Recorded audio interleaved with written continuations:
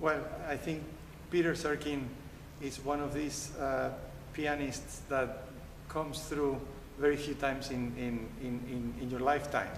I would say in the history of music. So he comes from an incredibly reputable family of phenomenal musicians. His father, Rudolf Serkin, was also an incredible pianist, and he took on his heritage by becoming a pianist himself at the same level or even better.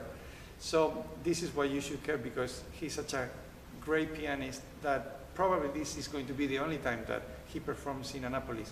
So you should not miss it.